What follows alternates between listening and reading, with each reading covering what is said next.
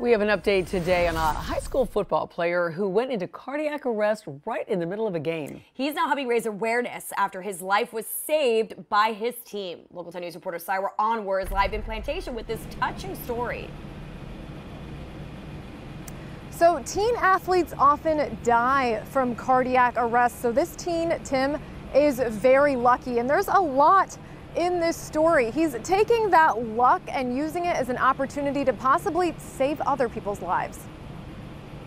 I'm just lucky to be alive. Back in August, we told you about American Heritage High School football player Timothy Burroughs-Love, who collapsed after going into cardiac arrest on his team's sideline during a preseason game. The 17-year-old saved after athletic training staff administered life-saving measures through CPR and an AED, vital skills acquired through preparation and thorough training. I think AEDs for saving my life. But now, with no more football, Love lost his athletic scholarships, so others stepped in, creating the Love Fund. It was put into me and to start this Love Fund to be able to help reach his goals, even though he lost his scholarships, to be able to help him get to college and be able to reach his potential. Thankful for his life, Tim and his family say they are embracing new beginnings with Tim's second chance at life. This is bigger than football. I feel God has greater and bigger plans for Timothy. Tim now advocates for heart awareness and highlights the importance of AED systems in schools and businesses. And get this, something you won't hear a lot of teens saying, he is skipping his high school prom. Instead, he plans to head to the Heart Ball this Saturday at the Diplomat Hotel in Hollywood to further his new mission and calling. I love helping people. I just want to help the community in any way I can.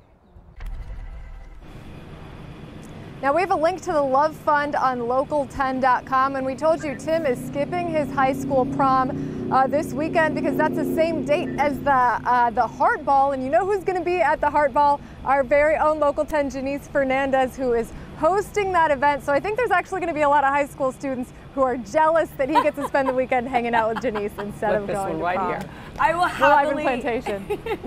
Yeah, I will happily be his prom date. It's such a great story and a great cause. So you know what? What an upgrade! Oh my gosh, his teammates are going to be so jealous. That's it. Hopefully he sees my prom request now. Like, yeah. will you be my prom date? Let me know. There you go. Awesome. Yeah, and it's so important to Love raise that awareness. Thank you, Syra, so much for that great story. We need a good